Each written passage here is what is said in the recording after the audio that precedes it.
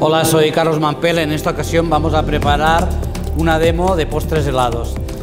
Postres helados porque lo que hemos hecho es coger postres de la pastelería internacional, el Ópera, la Tarta, Tatin, la Crema Catalana, y convertirlos en helados y en un formato un poquito diferente.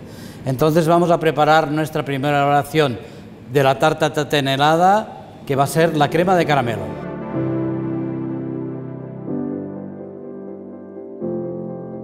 Vamos a preparar ahora nuestra crema de caramelo, la cual vamos a mezclar con el helado cuando salga de la mantecadora. Para ello necesitamos azúcar, leche condensada, nata, glucosa y vainilla.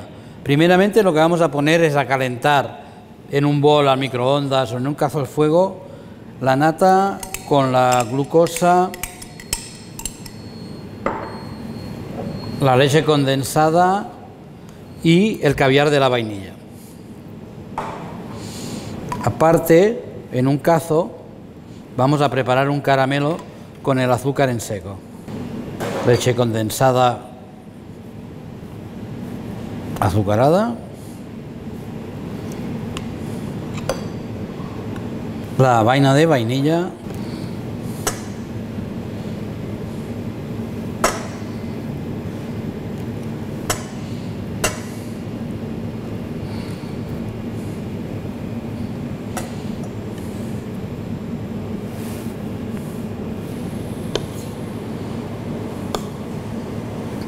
y vamos a hervir esta preparación.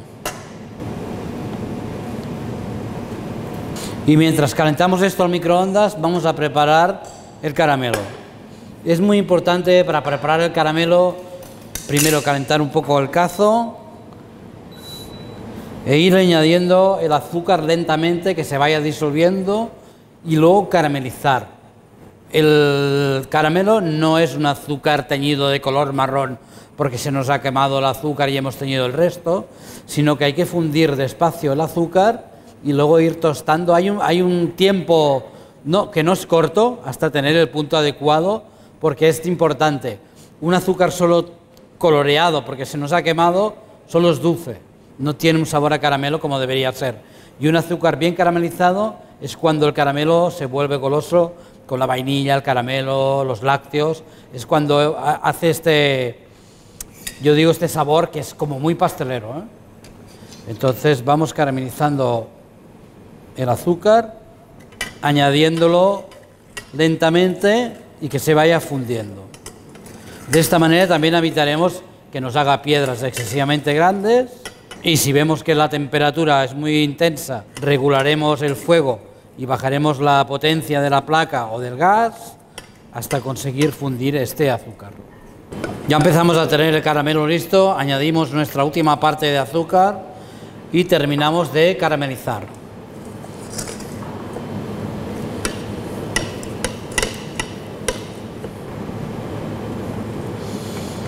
Ya tenemos casi nuestro caramelo listo. Hay que esperar que no nos quede ningún grumo de azúcar, que todo el azúcar esté fundido y caramelizado, porque si no vamos a tener un sabor solo dulce. Si lo caramelizamos tendremos un sabor realmente caramelo, ¿eh? Entonces, fuego más lento.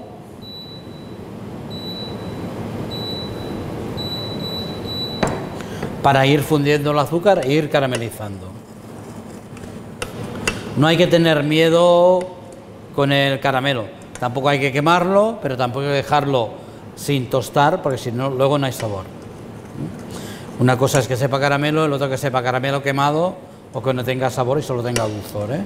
Cuando tengamos el caramelo a punto, todo el azúcar fundido, añadiremos nuestra infusión de vainilla con la glucosa, la nata, la leche condensada y la vainilla. Daremos un hervor y lo reservaremos hasta el momento de verter sobre el helado ya mantecado. Ahora ya tenemos todo nuestro azúcar fundido. Veis que tiene un bonito color caramelo y el azúcar está fundido, solo hay algunas burbujas del aire que hace. Verteremos ahora caliente nuestra mezcla de infusión.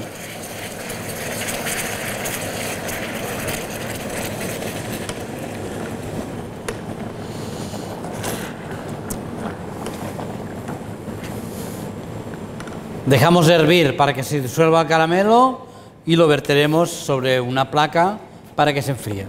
Ya tenemos nuestra crema de caramelo totalmente bien integrada y emulsionada. Vamos a parar el fuego y vamos a verter sobre una placa hasta que enfríe para luego dosificarla encima del helado una vez salga de la mantecadora.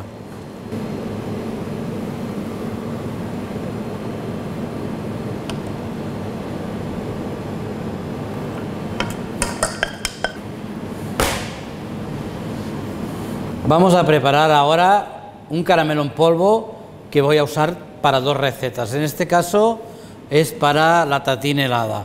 Es muy fácil de hacer y muy resistente a la humedad porque está hecho con fondant, con glucosa y un poquito de mantequilla para que sea más crujiente sin ser duro y no se pegue tanto a los dientes. Primero que todo vamos a caramelizar la glucosa conjuntamente con el fondant hasta conseguir un caramelo.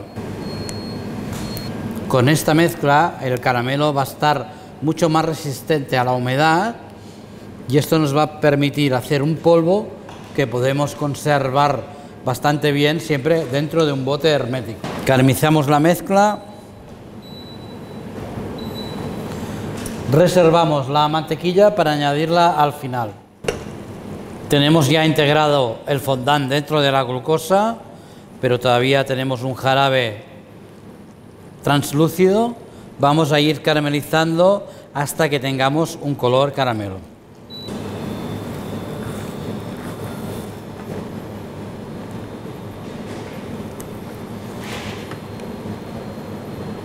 Ya tenemos el caramelo que empieza a coger un poquito de color. Una idea es, antes de que coja totalmente color a caramelo, es utilizarlo tal cual, añadiendo un liofilizado, un color, y podemos hacerlo pues con sabor y con color, sin necesidad que tenga solo color caramelo, ¿eh?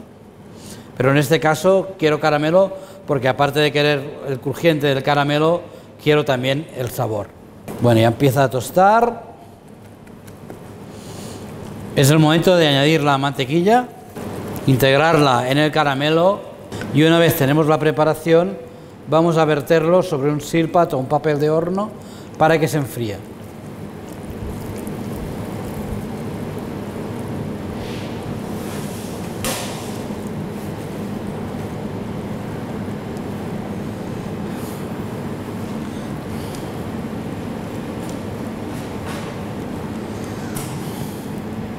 Vamos a empezar a preparar ahora el helado de manzanas asadas al caramelo y para ello necesitamos preparar las manzanas asadas. Primero que todo vamos a hacer una especie de caldo de caramelo con azúcar y mantequilla y un poco de azúcar invertido para darle poder anticongelante a la manzana y también evidentemente el sabor de caramelo. Entonces empezamos con un caramelo tradicional, calentando y fundiendo el azúcar al fuego.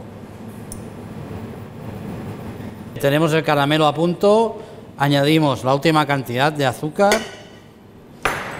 terminamos de caramelizar y seguidamente añadimos ya la mantequilla y el azúcar invertido. Ya tenemos el caramelo a punto, verteremos la mantequilla y el azúcar invertido. Con esto vamos a hacer una especie de caldo de caramelo en el cual vamos a pochar las manzanas para que nos cojan sabor a caramelo y también nos cojan poder anticongelante, porque estas manzanas vamos a triturarlas con la mezcla del helado y evidentemente tienen que tener un poder anticongelante, si no el helado se nos congelaría.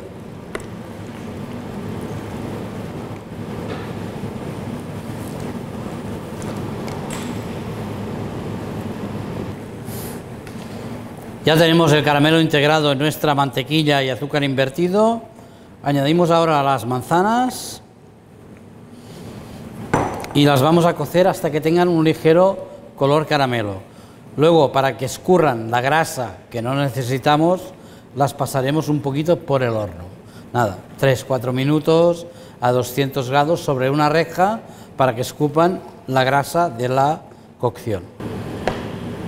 Bueno, vamos pochando nuestras manzanas hasta que empiezan a adquirir un tono marrón caramelo y luego las pasaremos por el horno, van a escurrir y su color y transparencia va a aumentar.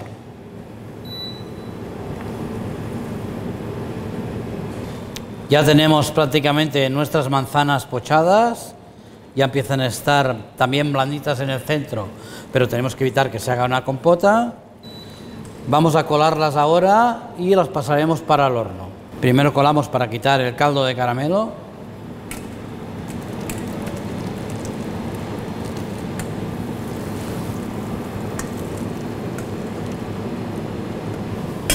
Este propio caldo de caramelo podemos reutilizarlo las veces que sea necesario. Incluso podríamos llegar a poner otro tipo de frutas, melocotón, piña, plátano, albaricoques, y ir reutilizando hasta que se termine, porque el fruto va a dejar su agua y no va a dejar endurecer el caramelo, y por eso podremos reutilizar hasta que se haya acabado completamente. Pasamos ahora las manzanas 10 minutos a 200 grados por el horno. Vamos a preparar ahora nuestra base helada para el helado de manzanas asadas al caramelo. Primero que todo vamos a mezclar los sólidos entre sí. El azúcar, la dextrosa, la glucosa atomizada, la leche en polvo y el Procrema 5 bio. En este caso usamos un neutro o un estabilizante, el cual no contiene emulsionantes sintéticos como pueden ser la mayoría, es bio.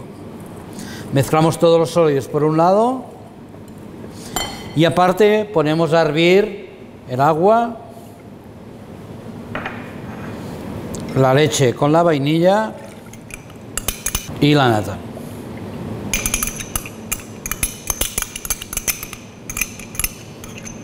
Cuando la mezcla esté entre 30 y 35 grados, añadiremos los sólidos.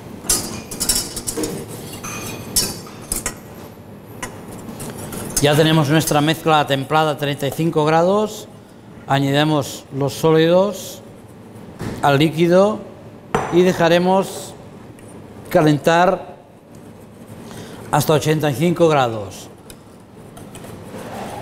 Esto lo haciendo manualmente. Luego pasaremos la crema, la base del helado, o sea, el mix, a una candidera y lo pondremos al abatidor para que enfríe. Entonces haremos una pasteurización un poco manual. Si tenéis pasteurizador, pues lo podemos hacer directamente en el pasteurizador y lo mismo, ¿no? Calentar a 85 y enfriar a 4 o 5 grados. Una vez tenemos nuestra mezcla a 85, vamos a verter en un bol y lo vamos a colocar en el abatidor como que nada para bajar a 6 grados y reposar 12 horas a esta temperatura para que los estabilizantes y los emulsionantes se hidraten y actúen.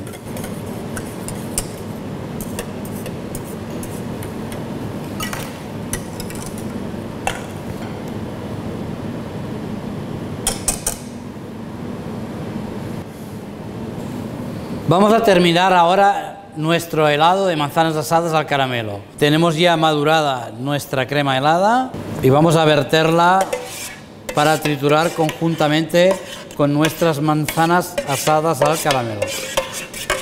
Añadimos nuestras manzanas asadas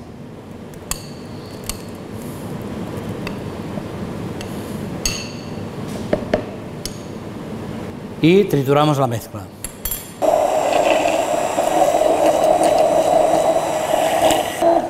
Aunque no nos quede totalmente triturada la manzana, no pasa nada, porque como está cocida con azúcar y azúcar invertido, tiene un punto de congelación muy bajo y no vamos a notar trozos de hielo, ¿eh?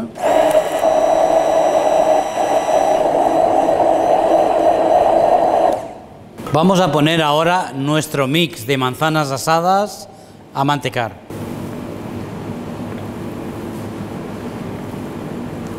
Ya tenemos nuestro helado de manzana asada al caramelo a punto. Vamos a sacarlo de la mantecadora y será el momento de añadir nuestra salsa de caramelo y las manzanas tatín, mezclándolo junto con el helado. Pues vamos a preparar ahora nuestras láminas de caramelo crujiente con el caramelo que hemos hecho antes con la fondant y la glucosa. Simplemente lo que hemos hecho es triturarlo y hacer un polvo fino, y ahora vamos a espolvorear sobre un silpat con un chablón, en este caso circular, y con el horno a 200 grados, pero el horno parado dejaremos simplemente que se funda para que se adhiera todo entre él y tengamos una teja muy fina.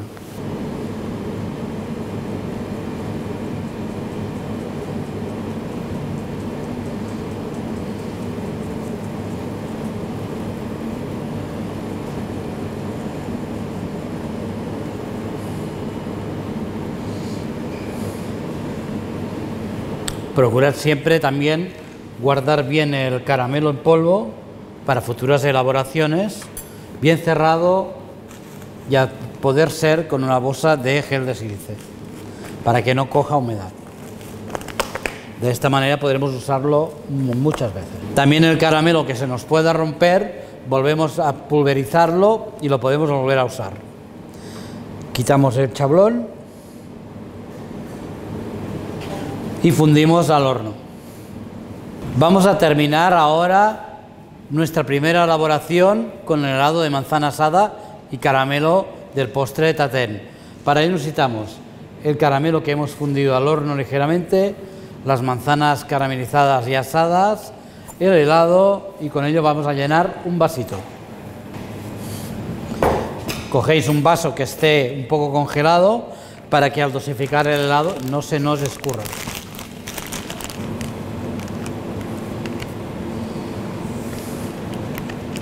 Vamos a llenar hasta la mitad con nuestro vaso. Acordaros de hacer un agujero grande en la manga porque tiene que pasar la manzana Tatin y la crema de caramelo.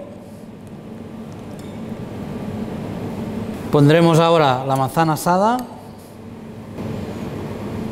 Vamos a poner unos pétalos de azuleta para dar un poco de color.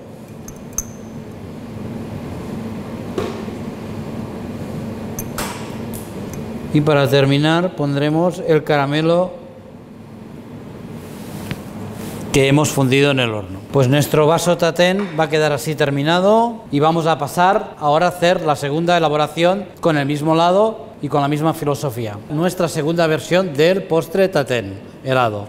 Para ello vamos a usar una bolsa alimentaria con cierre y rellenaremos con la preparación helada. Rellenaremos nuestro envase de forma que se vea manzana caramelizada, salsa de caramelo y evidentemente el helado de manzana asada.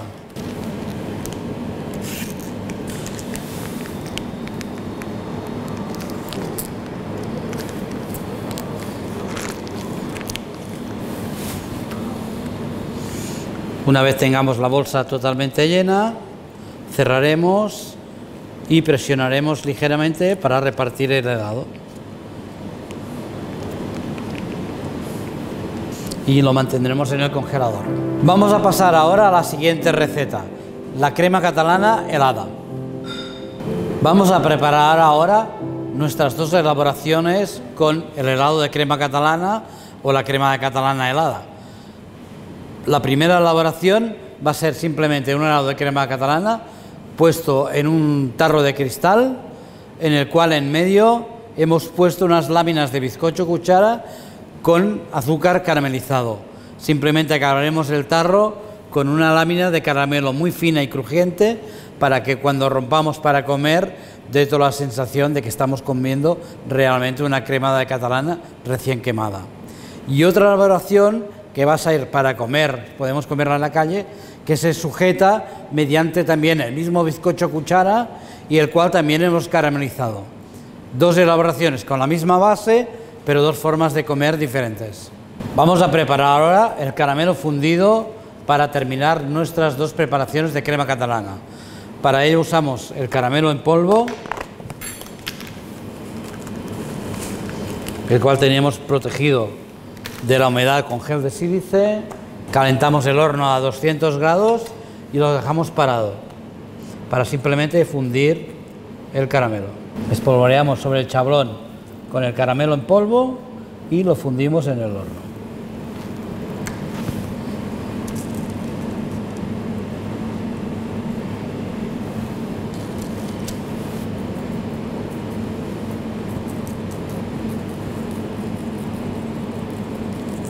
Cuando quitáis el chablón no hay que esperar mucho, porque si coge un poco de humedad al ser tan fino se nos pegaría el chablón y no quedarían perfectamente redondos.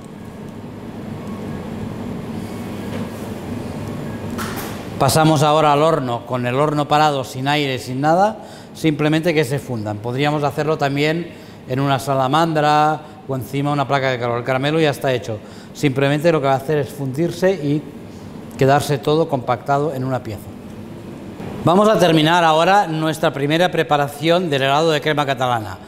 Vamos a mantener todo su concepto y todo su sabor, simplemente que hemos transformado la crema catalana en un helado. Vamos a coger un tarro donde tenemos crema catalana helada. Entre todas las capas de helado hemos puesto 2 láminas de bizcocho con yema y azúcar caramelizado. Y ahora la ventaja de hacer este caramelo es que como fácilmente no coge humedad, se va a romper encima de nuestra crema como si fuera la crema catalana habitual. Cuando lo comemos con la cuchara podemos romper y comer la crema con los trocitos de caramelo crujientes. Vamos a terminar ahora nuestra segunda preparación con helado de crema catalana. Para ello necesitamos hacer una gelatina, un brillo a base de gelatina bovina. ¿Por qué? Porque la vamos a usar fría pero líquida, cosa que las pectinas y otros gelificantes no nos permiten. En este caso, este brillo está hecho con gelatina bovina porque a 24-25 grados sigue estando líquido y podemos bañar una pieza congelada sin que se funda. Hemos fundido nuestro brillo y vamos a dejar que llegue a esta temperatura de 23-24 grados que nos va a servir para bañar nuestro helado. Mientras vamos a preparar nuestro helado para bañarlo. Desmoldeamos nuestra segunda preparación, en este caso un bizcocho de cuchara o de soletilla, como nos acostumbramos a comer muchas veces la crema catalana, aquí llamamos melindros, en el cual en su interior hay también un bizcocho con yema tostada para dar el sabor a crema catalana tostada, aunque luego todavía lo terminaremos con un disco de caramelo fundido. Cortamos un poco la base para que se nos mantenga de pie en la presentación, colocaremos unas brochetas y lo sumergiremos en nuestro nappage ya frío.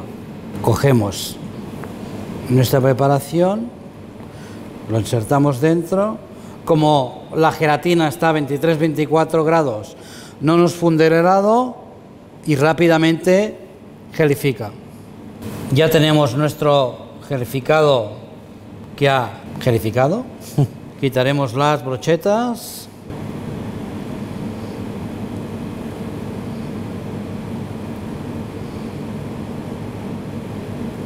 Y terminaremos con el crujiente de caramelo para dar totalmente la textura crujiente a nuestra crema catalana.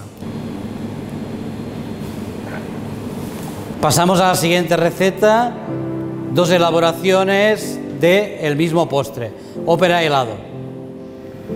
Vamos a versionar ahora la tarta ópera, muy conocida, chocolate, café, bizcocho de almendras, en 2 versiones heladas. Una para comer como individual, como stick, y otra en taza, que yo llamo ópera cappuccino, porque es un poco filosofía, pues, cappuccino también, ¿no?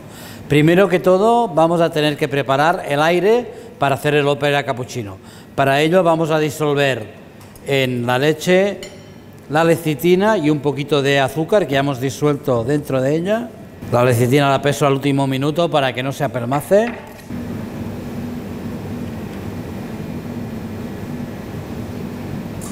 Disolvemos la lecitina en la leche caliente con el azúcar.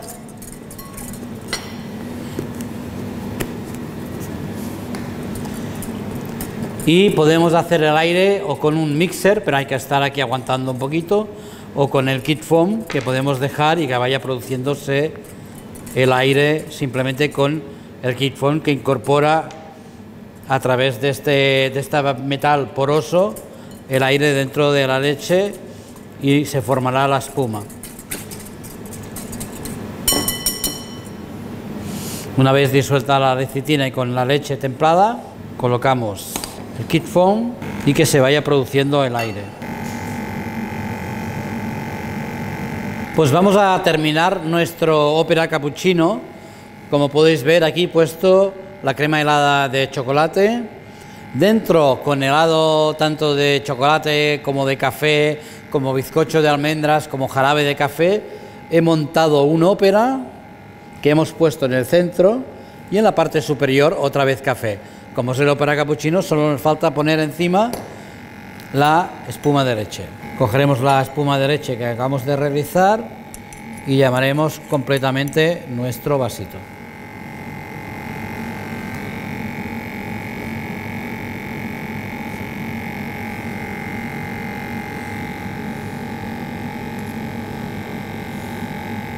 Simplemente nos queda poner un poquito de cacao.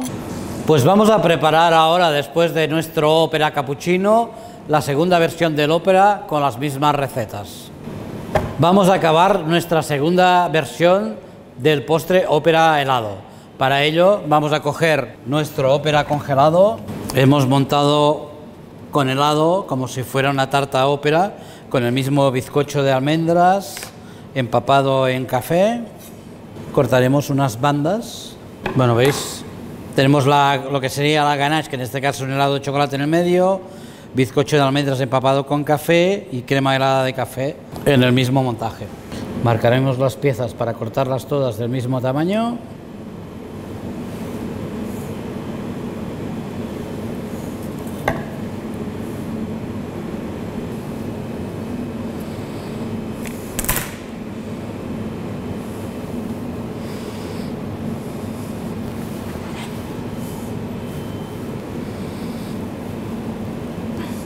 Cortaremos los sticks.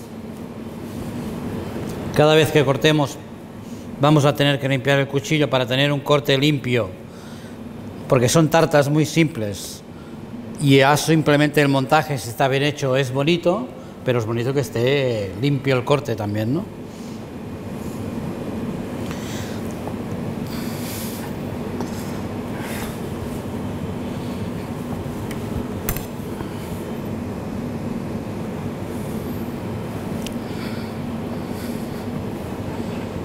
Cortaremos una de las partes un poquito inclinadas para dar un acabado diferente y que no sea tan cuadrado, sino que tenga un poco de movimiento. Y con la propia humedad del bizcocho, porque está empapado en jarabe de café, pegaremos las placas de chocolate que vendrían a imitar el baño Ópera. Pues igualmente que en la tarta Ópera original, vamos a dar un acabado con chocolate, en este caso con unas placas finas de chocolate, las cuales vamos a pegar al lateral del Ópera congelado.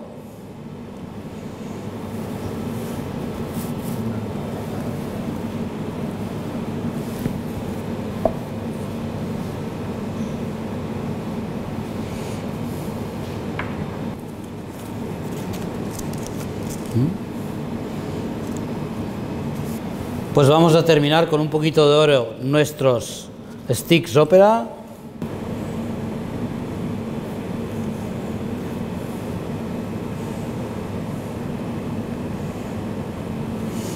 Y vamos a pasar a nuestra elaboración siguiente, que va a ser el Sacher helado.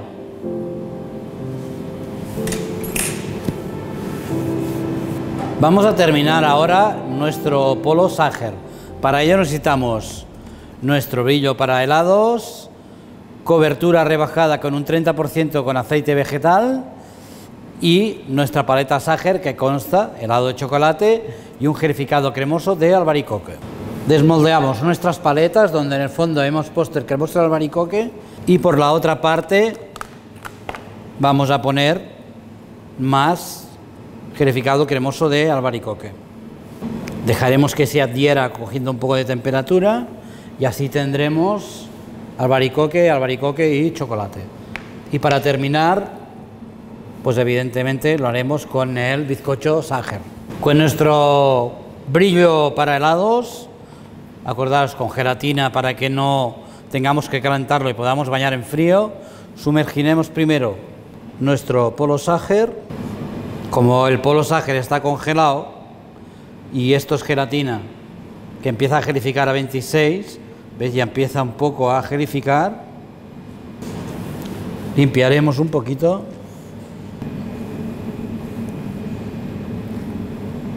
Y bañaremos con el baño de chocolate. También limpiamos ahora.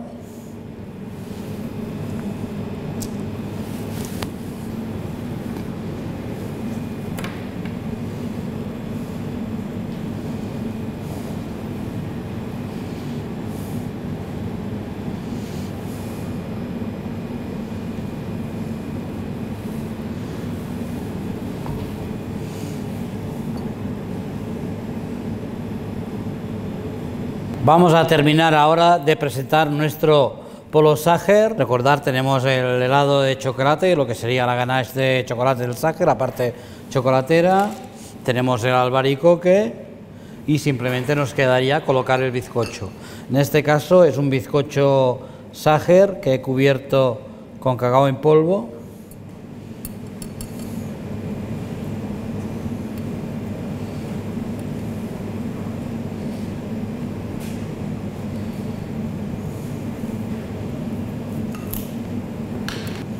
Simplemente el bizcocho cortado en daditos,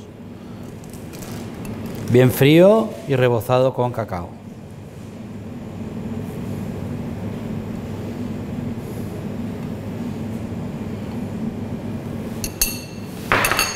Pues así queda terminado nuestro polo Sacher. Vamos a presentar ahora todas las elaboraciones y hacer un pequeño recordatorio. Pues así quedan terminadas nuestras piezas de pastelería helada o de postres famosos transformados en helado. Os recuerdo una versión de la crema catalana, tanto en individual para comer en mano o para comer en vaso, una versión del Sacher, en este caso el polo Sacher, una versión de la tarta Tatin para comer en mano, para comer en vaso, y también dos versiones más del Ópera, el Ópera stick y el Ópera cappuccino. O sea que espero que os haya gustado y que os refresque el verano. Gracias. ¿Sí?